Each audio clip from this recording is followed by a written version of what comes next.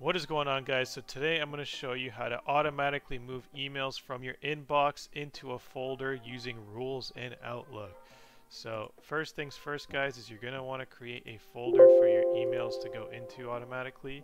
And how you do that is you go on the left hand side here where you see your email address, you right click on it, and then you click new folder. So this is going to be a folder where you can see it like under inbox or archive or whatever. It's like a top level folder. It's not a folder within a folder. So I'm going to do rule folder and then hit enter. And now you can see it's on the bottom here. And I just want to get all my emails from a specific sender into this folder from my inbox, right? So how to do that is you go to your inbox now. And then if you see an email that is from a specific sender that you want to automatically move into that folder, basically you can see I have emails here from IM Leagues and I want to transfer them.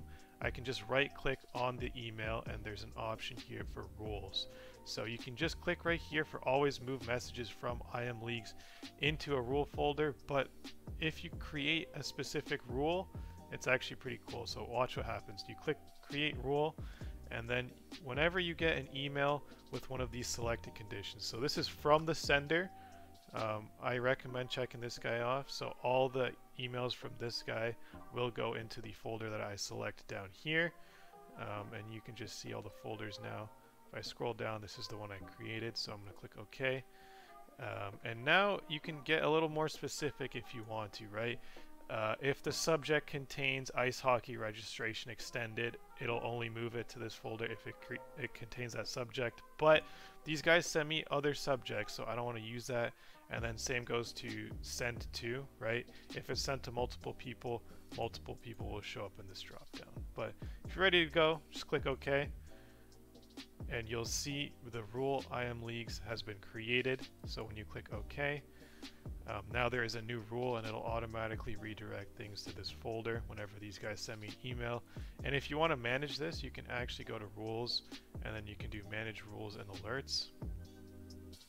And you can see all the rules applied. So I tried this once in a previous video and I just messed up the take for it. So that's why I have two of these. But if you double click, you can see a bunch of different things, much more specific using the rules wizard. Don't really recommend using this. This is like super specific, but yeah. You can delete it this way, you can change the rule this way, or you can create a new rule this way as well. That's how you redirect emails to your folder.